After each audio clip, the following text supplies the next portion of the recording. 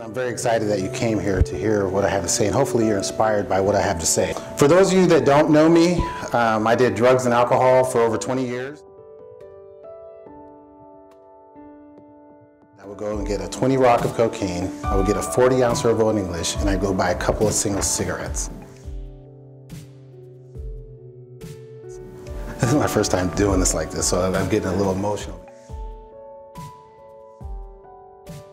And I looked around and I said, this cannot be the rest of my life.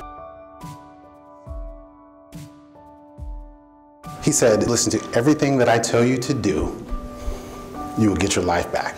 And I will make you into an honest, good man in society. And I did that. And here I stand.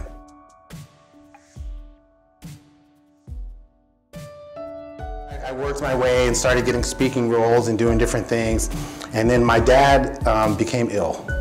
He's 72 years old. So what I did is I wrote, produced, and acted in a film. And it was like a flash film for my dad.